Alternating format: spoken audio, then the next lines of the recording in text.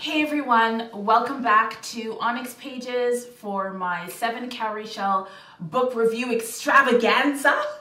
One of the things that I've learned this year is that I just need to film when I can, and if that means batch filming, then it means batch filming. But I hope you appreciate the costume change for the next couple of books.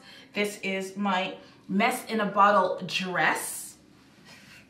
And what I love about it is that it has affirmative statements all the way down the back, and this makes me feel very, it's like wearing a psychic hug, and I love this. I love this dress. So yes, I am really enjoying my mess in a bottle. This is not sponsored. This is not sponsored content, okay? The reason why I love mess in a bottle is because a lot of the sayings on the sweatshirt and the t-shirts and the dresses are things that I would love, the things that I say, right? Things that I say, things that I want to say, things that I wouldn't say but should say and would prefer my t-shirt to say. Like there's this one, I didn't bring it with me, but Tommy and I both have matching sweatshirts that say "as strong as the woman beside me." Like just, you know, so many beautiful things, right? There's another one that I want to get that is it's a bodysuit that says, sometimes you just need to be reminded that you're cute AF or something like that, or cute AF. Anyway, link is below. You can check out all of their amazing things. Get on their newsletter because they're very prolific. So there's always stuff that you can find. Like there's one, I think one COVID one that just says, just stay 6 feet away and put on your mask or something. Just, I wish I lived closer so that I could get stuff like faster without customs. But it's worth the price. I am here to review Root Magic by Eden Royce. Eden Royce. See you in a minute.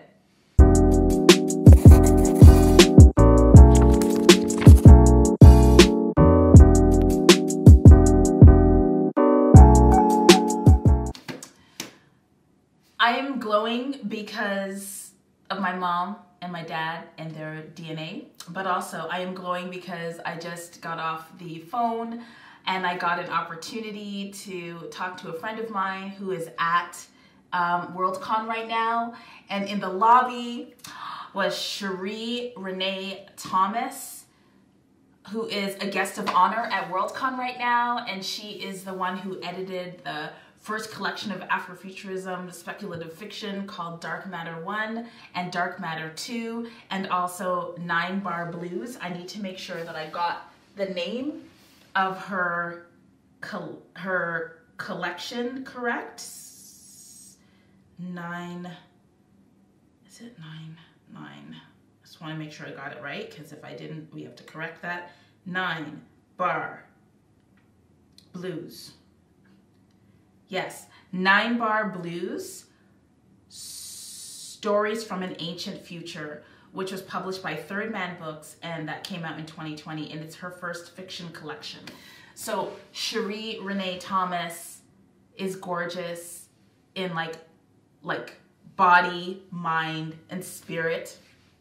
I have had the opportunity to read like some of her works, but also I think it was last year, or was it this year? I think it was last year, but I was asked to participate in a reading of the verses of Earthseed, along with a group of friends of Octavia E. Butler. It was such an incredible pleasure. And in my group of readers, we had like Cherie Renee Thomas, and I got the opportunity to hear her read Earthseed, and she's just like her poetic voice is so powerful. And I had read in my mind the same verses that she read, but then when she delivered them, they were like spells, like oaths, like incantations. And I remember listening to her and just like, I think she at one point said, "We are Earthseed," like 3 little words, but the way that it came out of her spirit was just amazing. So I'm so proud and excited that she was chosen as the guest of honor, one of the guests of honor for DISCON 3, and that she was one of the goddesses of ceremony for the Hugos, along with the amazing Andrea Hairston, who herself is an incredible writer, just poet, writer of plays, writer of songs, amazing, writer of the Master of Poisons. And I wish I could have seen the two of them together, but I feel compersion. I feel, which is a term that comes out of the polyamory community. It's like when you derive pleasure at people enjoying each other and not feeling like jealous or envious of it. So just seeing the glow of everyone who has had the opportunity to interface with her, and also to see her beaming through the phone, was just amazing. I also had the opportunity to meet Kezia Burke, who wrote Let's Play White, and Maurice Broaddus, who wrote Buffalo Soldier. And I was also introduced to another writer, Danian Perry, whose work I think I have the name, I hope I have that right, who I haven't had the opportunity to meet as yet or to read. So it was just a really beautiful call that I got. And so now I'm going to talk about Root Magic. But that's why I'm smiling so much, because I'm feeling full of love. So Root Magic. Root Magic by Eden Royce. This is her debut, and her debut, middle grade, because she's written, I believe, some horror elsewhere, but I haven't read her horror yet. So I'm just going to read the synopsis. It is 1963 and things are changing for Jezebel Turner. Her beloved grandmother has just passed away. The local police deputy won't stop harassing her family. With school integration arriving in South Carolina, Jez and her twin brother Jay are about to begin the school year with a bunch of new kids. But the biggest change comes when Jez and Jay turn 11, and their uncle Doc tells them he is going to train them in root work. Jez and Jay have always been fascinated by the African-American folk magic that has been the legacy of their family for generations, especially the curious potions and powders Doc and Gran would make for the people on their island. But Jez soon finds out that her family's true power goes beyond small charms and elixirs, and not a moment too soon.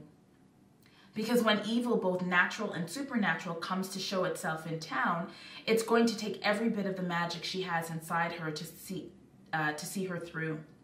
Debut author Eden Royce arrives with a wondrous story of love, bravery, friendship, and family, filled to the brim with magic, great and small. And I enjoyed this read. So SOULar Powered, the Afrofuturism Slow-Reading Club on Facebook, which I founded in 2015, which I co-host with Isis from Sister Sci-Fi, as well as Chloe, the booktuber Thistle and Verse. We read Root Magic this year, and also Chloe interviewed Eden Royce, and that interview I believe you can watch on my channel. But it was wonderful. I also annotated this book. I don't know if you'll be able to see that, but I used washi tape, and I also used, let me get in front of your face, because why not? So I used washi tape that had roots, see? And yellow underlining. Let me see if I can find something. I also had a lot of predictions because there were a lot of moments when during my read of this that I felt like this is amazing and I need to write about it, and Aww.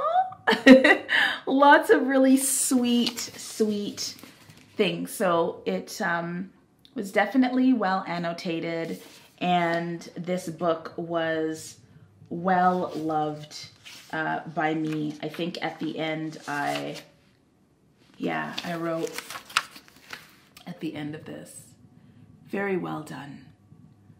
So I definitely enjoyed Root Magic. Go New Lens. Hello. All right. So I'm going to take you through a very, hopefully brief 7 calorie shell review of Root Magic. I made notes in my Melanin Eclectic reading planner, and maybe I'll show that to you too at the end. So in terms of the world building I gave a full calorie shell because it was creepy, it was textured, it was so lush, right? Like there's a home and then a little cabin, like where Doc would do all of his root work. And so in the cabin, it was so atmospheric. You can even like hear the creaking wood, the wind flowing through the little spaces in the planks of wood, and like the sound of dust and bottles of tinctures and potions, and you could hear the rustling of the trees and the grasses and the swamp, and just there was so much atmosphere in this. And I believe I hybrid read this, so I got even more of that. Most of our time is spent in the town where Jez lives, and there's a little bit of her school experience, not too much of it. Mostly, I think the climax takes place in her house in this little cabin and behind the house. But, you know, even if you can see me moving my hands, right? Like that is testament of an illustrative world that was so well designed that I can actually picture it in my mind. There was just so much supernatural power and creepiness and humor in it all. There was also an otherworld, a very literally otherworldly aspect of the story that was so wonderfully done and powerful. So a full calorie shell for that. And by textured, I mean that, you know how some stories kind of stay on the ground? This didn't, right? There were multi-dimensional moments, above and below layers, just lots to the magic that she drew for us. For a point of view, the main character is Jez. We see this world through her eyes. She's young. She doesn't have all of the authority of even being a teenager or an adult. And so, you know, she has to follow rules in the house and has to deal with not knowing very much about her power and not being old enough to have access to it, and maybe not dealing with it in the best of ways, and maybe making mistakes. And so seeing the story through her eyes and from her experience, and right at the beginning of the book, she experiences getting bullied at school. And so you see this vulnerability that she experiences and her desire to connect and have friends and be cared for, and all of that was just there. And it really made my little 8-year-old girl deep inside me very happy to read this story and to see how her relationships sort of blossom, but also to see how even a young girl with magic can save the day, or at least try to. So one full calorie shell for point of view. Then the next one was the magical elements, and a full calorie shell for that. I have to put the book down because I need both of my hands to talk to you about the magical elements. We have haints, we have ancestors, we have like rustling in the grass. Oh my God, what is that, right? We've got shadows and like smells and sensations. We've got like kitchen magic. We have the magic of recognizable comfort foods. We have so much magic in this world.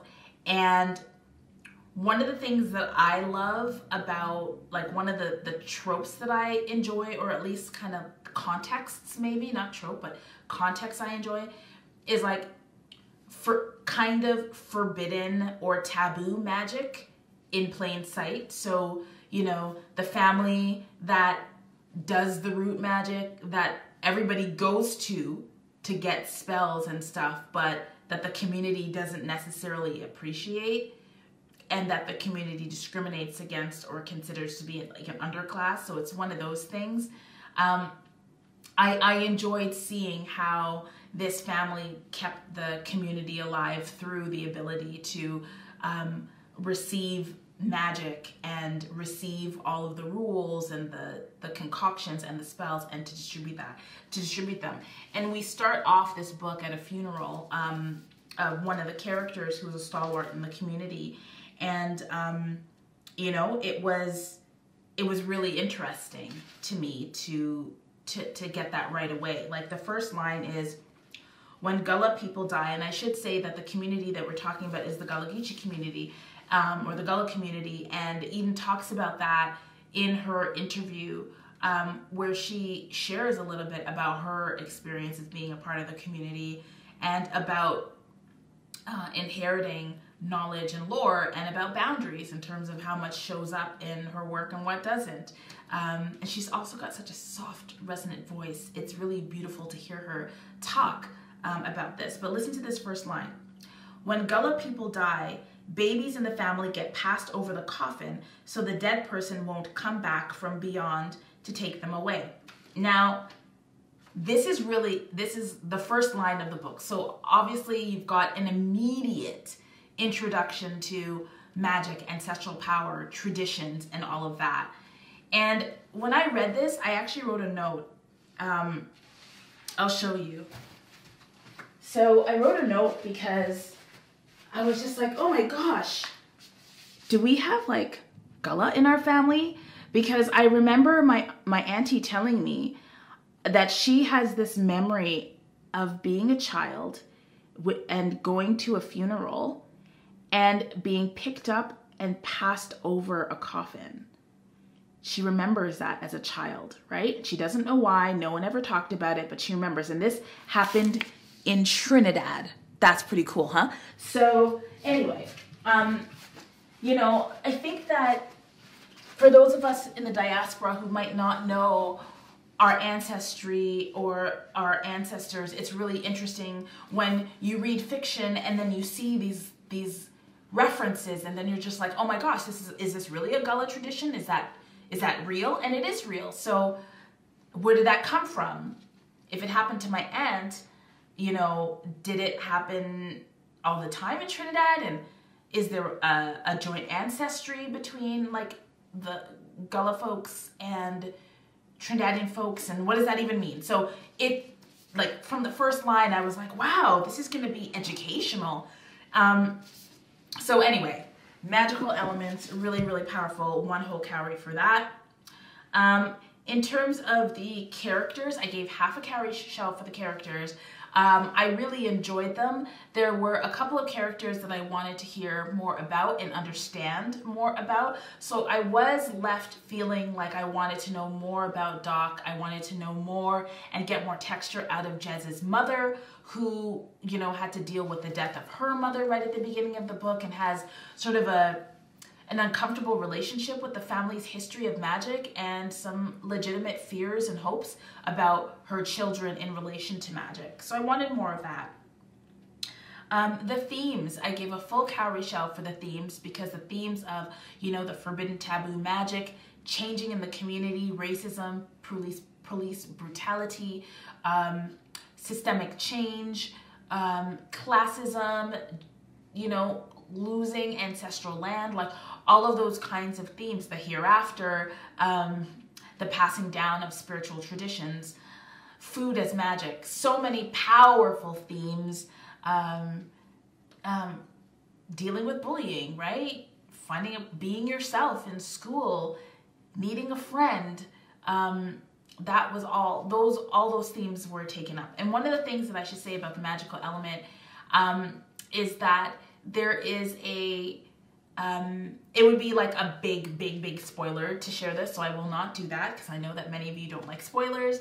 But there is a mystery here that gets solved, and it gets solved in the second third of the book, which means unlike it being an aha moment at the end, you actually get time to deal, as the reader, to deal with the solving of that mystery and then the resolution and transition that comes after the mystery has been solved. Like, we get to sit in the solving of the mystery and we get to experience the glory of the answer being provided. And I think that was really, really beautifully done. The pacing of that was really well done.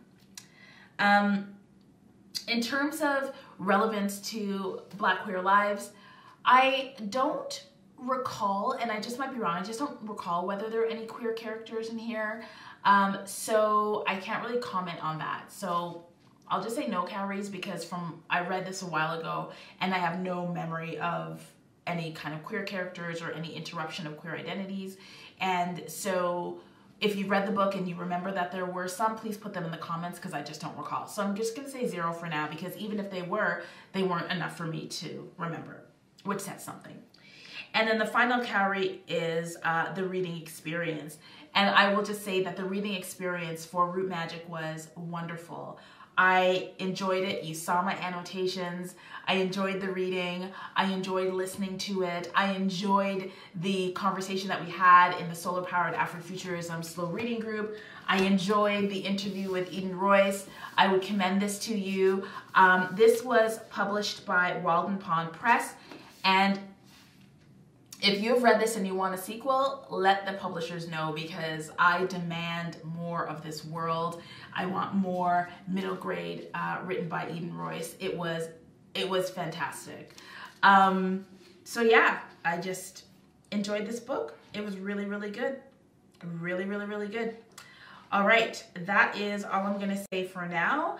I hope that you enjoyed my review and discussion of Root Magic. Oh, what I should also tell you is that the cover is also quite beautiful. I'm not gonna walk all the way around to get to you, but the cover is great, so you should Google it and take a look. The colors are beautiful. I love the kind of fluorescent yellows and greens and the bright blues and turquoise. There's some purple here. You can feel the magic, and it almost looks like Jez and Jazz are like floating. Yeah, it's just so sweet and such a lovely book. Read Root Magic. Yes. Okay. So if you have watched this all the way to the end, I would love for you to put in an emoji that has both like something that reminds you of roots and plants, and then something that reminds you of like magic. And it could just be roots and plants, but if you've got like potions or something, you know, galaxies and such, please put it in the chat, or even just something that's like green and blue and purple all together. So something like that. Have fun with it. And yes, I am going to be back. The next book, wow. The next book that I'm going to review is Sorrowland. I'm not ready. So I will see you in the next video to talk about Sorrowland by Rivers Solomon. Thanks very much for watching. Remember to read with purpose, and I'll see you in a minute.